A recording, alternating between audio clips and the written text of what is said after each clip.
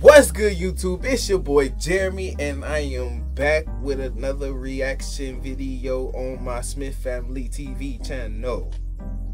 Yeah. Anyways, I usually don't do basketball reactions, but as y'all know, Russell Westbrook was traded for Chris Paul and a few draft picks over the course of the summer in 2019.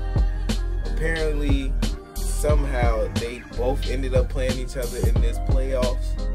So I watched the game already. I know what happened. I know we spanked that ass. Like, we was spanking that ass like Morris Brown back in Drumline. But I just want to watch it with y'all because I want to have fun with it. Westbrook, of course, was out due to his quad injury. Hopefully we can see him game 2, maybe game 3. Hopefully we go up 2-0. So he can come back and he don't have to play as much. But other than that, let's get this video started. Original link will be left in the description box below from ESPN. This video is 6 minutes. Let's get it. It's actually the first time that they have faced each other since Houston made that big trade, shipping Clint Capella out of town. As Danilo Gallinari gets the Thunder on the board first. I ain't see all that like that, but I did see this shit. Oh yeah, kill her, kill her, kill her. I said that all last night. Kill her, bro. People keep talking about we need a big man and all this other stuff, bro. We're straight. We don't need no big. Do you see how we hooping? I don't care. Oh yeah, kill her, kill her. Right back. Kill her one more time. One more time for hey. Gee. And anybody who called me a bandwagon, first of all, I've always been in love with watching James Harden. One, because he's left-handed and I'm left-handed. Only reason I was always going against him is because Westbrook. Everybody know my favorite 2-point guards is always D Rose and Westbrook. Then I threw in Steph in 2012. Then after 2012, I threw in Dame then when Dame came into the league and shit. And then I had John Wall in there back in 2011 because he went to Kentucky. I wanted to go to Kentucky. I got a list full of point guards that I like, but I got to go against them because they're going against my first 2 favorites.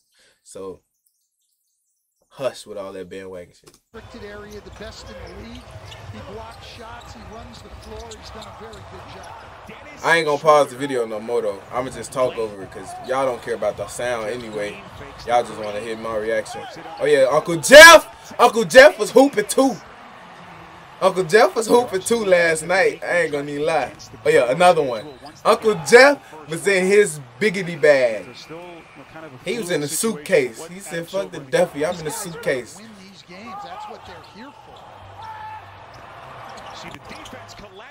They was weak. That was weak. No, it's all love for OKC though. I still watch them. Like, I don't just switch teams that easy. Like, I still watch OKC. They got players that I've watched and I've admired, like Steven Adams, Chris Paul, Hamidou Diallo, Dennis Schroeder. I just got hooked. I mean, hip to Shea. EG was hooping too. I'm so glad we got him back because Austin Rivers ain't doing shit. Hey, trigger. Swag out, shorty. Daniel is a great, or Daniel, I don't know how you say it. He's a great, like, pickup for the Rockets. Like, he's amazing. But Uncle Jeff was in that bag. Caught him sleeping. Caught him sleeping. Caught him, yeah. Caught him sleeping. Oh, yeah. Oh, yeah. Pat Riley. Pat Riley's. Talk your shit, Easy. Oh yeah. I'm mad that they picked him up after Westbrook was gone. Because if Westbrook had him before they traded him, I think we would have went further in the playoffs that year. Instead of losing to Dame like that. Because Danilo is a great pickup. Like, he really was nice in Denver, but the way he playing now is not the same Danilo. Oh yeah, kill her. Kill her. They had to put him back on the bench. I don't even know why he in. He not game ready yet. I don't know why he was in. James was fucking him up. Oh yeah, Rocco. See, Danilo nice. He's nice. That's why I wish Westbrook would have had him back then. It would have been way better. James. I said I won't go pause. Fuck it. James Harden is the third best scorer ever. I'm never gonna switch Kobe and Mike, but James, I'm gonna call it a three-way tie with them. James slightly almost at one by himself though. I wish he would have dunked. If Harden would have dunked one time, I probably would have got lit last night. But you know, you gotta save your legs when you only got Westbrook. Oh yeah, kill her! Stop playing with him. Harden is a different breed, bro. He don't lose in the first round. That's one thing about Harden. He don't lose in the first round except when they played OKC back in the day. I wish that was on. But I love T-Ferd. Oh yeah, need him. And of course, so much made about the relationship between Harden and Paul. You know, all the reports. This game got ugly quick though. I didn't expect this game to get that ugly that quick. Like, I was sitting there watching it because I was editing the vlog I just put out. Make sure y'all go over there and watch that on this channel. And I didn't know. I was just like, damn. Like every time I look up, the score was worse. He was between him and Dame. I ain't gonna watch that game because my homies, I got homies that like LeBron, and if I talk too much smack, they gonna get upset, and I don't feel like arguing with them right now. Unless y'all want to see it, let me know if y'all want me to start watching these NBA games. Then I get in tune, but right now I'm not. 29 points for Gallinari. Oh yeah, kill her, kill her. Kill her! Oh. Oh. Ooh! I ain't see all that now. When we hitting threes, it's over. Because the team that make the most threes is who win the game every time. That's like y'all down 20. It's amazing what a little bit of ball and player movement can do. This is crazy, bro. Oh yeah. Shots, and we haven't seen much oh yeah, they both just flopping. And won! We see Harden matched up with Chris Paul. Under the basket. I ain't see that play. Great drive. Chris Paul tries to reach. Up internships and creating a course in the business oh yeah, CP. Of sports media and entertainment. That was so fluid, like. All the time. Usually when people do that, it's like a slow ass step, but it was like one motion the whole time. Oh yeah. Hey, I want to learn his floater. I'm gonna study that. I like his floater. Like it catch you off guard. It's like he throwing it, but he in the. Oh my God. Oh shit, Uncle Jeff. Game 1 domination here by the Houston Rockets. Yeah, it got ugly quick. It got ugly quick. You throw Russ in there, that's an extra 20 points. Jesus.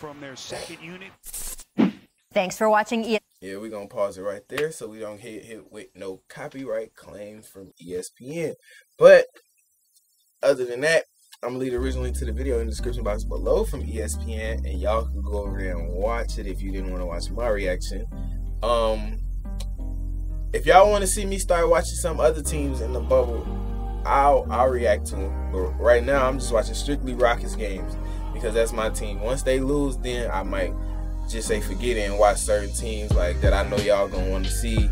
I mean, I love watching basketball, so as long as y'all ask me to watch it, I'm gonna watch it. But at the same time, I am gonna mix in other content into these videos. I'm not just gonna do strictly sports. Otherwise, I would make a sports reaction channel, and then I would just have this channel as my regular reaction channel with vlogs and challenges that I do with my friends when I come back. Right now, fuck it, I'm gonna give y'all updates since the video was so short. Right now, I'm going to school for digital media. One of my classes is teaching me how to edit, which I'm kind of ahead of everybody in my class already, so I gotta move slower. But I'm basically backtracking, learning the new software. So I'm learning Adobe Premiere Pro, so I could, if I ever get like a job, I know how to edit on Final Cut Pro and Adobe. Then I got one class for like learning like sound, so like how radio stations and podcasts and stuff be set up. So I'm gonna learn that. Then I got another class. It's gonna teach me about filming and storyboarding. I don't know nothing about storyboarding yet, so I'm not gonna speak on it. But my teacher was mainly talking about it's like drawings that you draw up to basically tell the camera person how do you want to portray this image of content, basically. In web design, I'm just about to learn how to make thumbnails and stuff, so it really don't matter about that. But like I said, I'm basically going to school. I mean, my parents are paying, but it doesn't cost as much as people think. And I think I just got a scholarship for one of them. I mean, yeah, I chose the route to just learn it from somebody, and then I'm gonna put my own spin on it, as opposed to just listening to people on YouTube tell me stuff, or having to pay people on YouTube to tell me how to grow my channel. When really, I'm not even here to try to grow my channel. I'm just here to, like, this is like practice for me. If somebody ever needs me to do these things, this is all what this is. But I've become so comfortable with this camera in front of me that I love making videos now. So anyways, that's gonna do it for the video. It's Jeremy, also known as Smith Family TV, and I'll see y'all next time, man. Get on up out of here. Make sure y'all masking up too, because if y'all ain't masking up, you're nasty.